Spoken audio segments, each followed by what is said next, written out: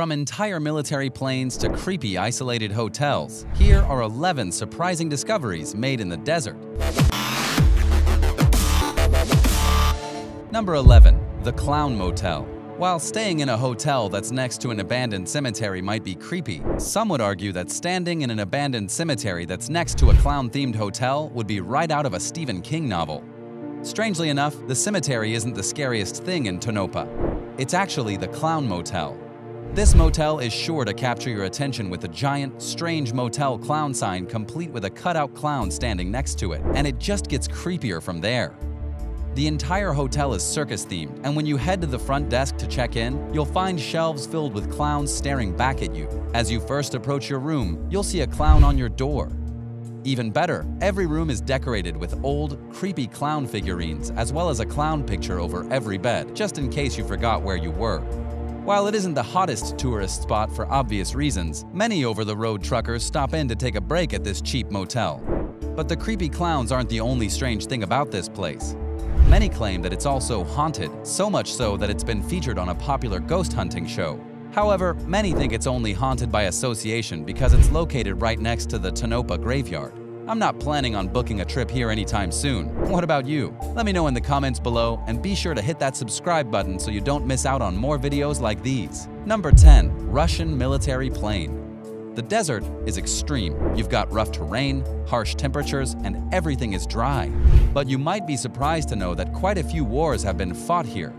Whether it be ancient wars in places like Egypt or world wars that enveloped the entire world, there have been many battles above and on desert terrain. In 2003, a very special plane was found buried beneath the sand, a MiG-25R Foxbat B.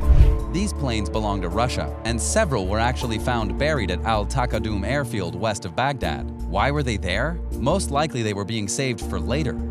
Defense Secretary Donald Rumsfeld said in an August 5th press briefing, "We'd heard a great many things had been buried, but we had not known where they were, and we'd been operating in that immediate vicinity for weeks and weeks and weeks, 12, 13 weeks, and didn't know they were there," Rumsfeld said. The secretary said he wasn't sure how many such aircraft had been found, but noted it wasn't one or two. The sands of Iraq clearly hold many secrets and many expensive aircrafts. Number 9. Ancient pot stash. In 2008, archaeologists were investigating a 2,700-year-old grave in the Gobi Desert when they stumbled upon what they thought was coriander. As it turns out, further inspection of the mysterious substance actually proved it was weed. The people that lived during that time period were known to grow marijuana for rope, clothing, and other useful things, but now they've been busted for smoking it as well. The archaeologists recovered almost 2 pounds of the devil's lettuce, but unfortunately, because it had decomposed significantly since it was made, it has no real street value and would not give you the effect you're looking for. Experts believe that it was most likely used for medical or religious purposes. Not being able to find ancient bongs or pipes, they also believe that the cannabis was either ingested or fumigated. What's interesting is that the bowl of weed was found next to a deceased man who had a plethora of other valuables lying next to him, leading experts to believe that he held a high status and was possibly even a shaman. Today, you can find this large ancient pot stash in the Turpan Museum in China. Number 8. Hindu Temple. India is a nation that is rich in history, one that goes back countless millennia. But one piece of their more recent history, a Hindu temple called Nagaswara Swami, was uncovered this year after some villagers literally dug it out of the sand. The temple is located in the town of Perumalapadu, within India's eastern state of Andhra Pradesh, and many people were very surprised when it was found, mainly because it was built 200 years ago or so and was buried over 100 years ago.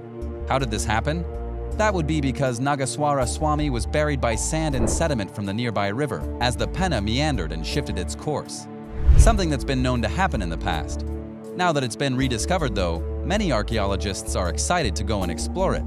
Now, some enthusiastic youngsters dug up the temple. "We have plans to rebuild the temple to perform puja," Perumalapadu resident Patugunda Varaprasad tells New Indian Express. One of the more ironic elements of this story, though, is how it was uncovered. Because it wasn't a truly natural thing, but a timing event. You see, the miners and villagers who dug it up had just recently come back to the area after the pandemic restricted where they could go. Once they got back, though, they heard stories of the temple from the village elders, and thus started digging to find it. They were only stopped when local authorities said it might hurt the temple. Number 7. Telephone box. If you were lost in the desert, or at the very least about to head into a desert area, there would be certain things you'd expect to see and certain things you wouldn't expect to see. And on the latter end of that would likely be a telephone box. This is not a joke or a prank. There's a real telephone box in the desert. It can be found on the border between California and Nevada in the Mojave Desert.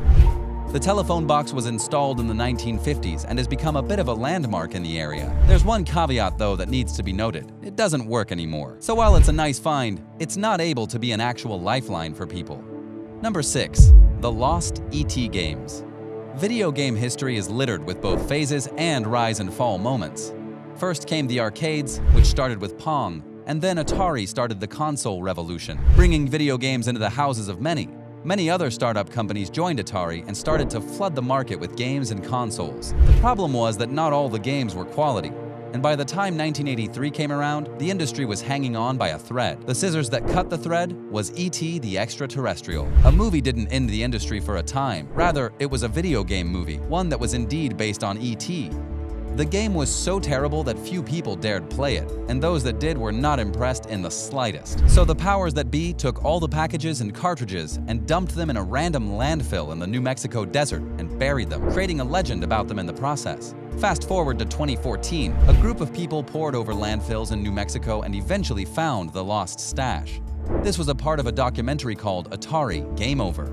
The games have been sold over the course of a couple of years, and all the proceeds go to the Tularosa Basin Historical Society. Another strange tidbit of this is that it's believed to only have been part of the legendary stash, as only 1,178 of the 700,000 were recovered, meaning that more than likely there are more ETs buried in the desert. When or if they will be found is another mystery. Number 5. Ancient River Network. At one point in time, the Sahara did not have just sand, and many have tried to show just what it was like once upon a time. In these pursuits, such as one in 2013, it was revealed that there was a trio of rivers that went through the massive desert, something you wouldn't expect given how massive the Sahara is in its sandy scope. Timeline-wise, it's believed that these rivers were around about 130,000 to 100,000 years ago. What's more, it's believed that these rivers connected the southern area of the Sahara to the Mediterranean Sea, which in the process led to many areas of green in which people lived on or across via green corridors. This revelation was made via a computer-simulated model in which scientists looked at the desert and simulated rainfall from ancient times to see what would turn up. Further cementing this notion is that artifacts from the Stone Age have turned up in areas where one of the rivers were said to be. So while the Sahara is very much unlivable now for anything outside of certain animals, it was apparently once thriving with human life. Number 4. Spy satellite patterns. Google Earth was once used to look at the Gobi Desert within China's Xinjiang and Gansu province, and those that used it noticed something that they couldn't explain. Mainly, there were massive lines and patterns within the ground of the desert, plus they were clearly man-made patterns. So what were they doing there? Apparently, the Chinese used this pattern to help orient their spy satellites. By having these massive patterns in the ground, ones that you can clearly see from space, the Chinese can use them to help the lens on the satellite calibrate correctly. It'll look at the pattern and try to calculate a distance that the people on the ground know the precise length of. They'll adjust the satellite until it gets the perfect numbers. Number 3. The Nabta Stones. Within the Sahara Desert is another desert known as the Nubian Desert, and within the sands of this desert was found one of the most ancient stone calendars of all time, known as the Nabta Stones, also called Nabta Playa. This calendar, which is credited as the most ancient calendar in the world's history, is comprised of stones that are over 9 feet tall. The site itself was rediscovered in 1974 via anthropology professor Fred Windorf, who, by his own admission, almost missed the site entirely after he was returning from a trip to Libya. When he found the stones, he noticed several things, including that these stones were placed in a way that was aligned with the stars in the sky, leaving many to think that this was the beginning of astronomy for the Egyptian people, despite the site itself being from a civilization before the Egyptians. Another curious note was that the rocks were sandstone and weren't from where the calendar was located. Thus, the stones had to be dragged to this location, which could not have been easy. These stones indicate that around 7,500 years ago, a mysterious people were able to make this calendar, which has astonished many. Number 2. Ancient structures in the Sahara. Due to the vastness of the Sahara Desert, it's well accepted that we don't know everything that's buried under its sand. However, satellite imagery is starting to give people a better look at what potentially is under there, including ancient structures that can only be seen from above at the present. Via these images, we can see that there are indents in the sands, as well as things poking out of them that we don't know about. some of which are over 300 feet in diameter, likely pointing to man-made structures of an ancient time period. One of the most promising theories came from Angela Mikol, which is the person who submitted the images. She believes that these structures might be the remains of ancient pyramids that have eroded over time. This is possible given that many pyramids have been found buried under the sands of the Sahara due to the winds of the area and more. The other possibility is remnants of past civilizations or other monoliths that might have been built during the history of the region. Number 1. Secret swimming pool. Water is easily the most precious resource in the desert, and to not have it is a death sentence. So imagine people's surprise when they found out that in the Mojave Desert, there's a swimming pool. Now, by swimming pool, I don't mean a massive place where families and communities can come together to swim. Rather, an artist from Austria decided to build a full-on pool in the middle of the desert. It's now known as the social pool. Here's the catch. Despite the pool being proven to be real and the pictures of it authenticated, no one is really sure where it actually is. No truly exact location exists. It's even escaped the eyes of Google and is described as being in an isolated location, though if you were able to find it, your surprise would still be valid.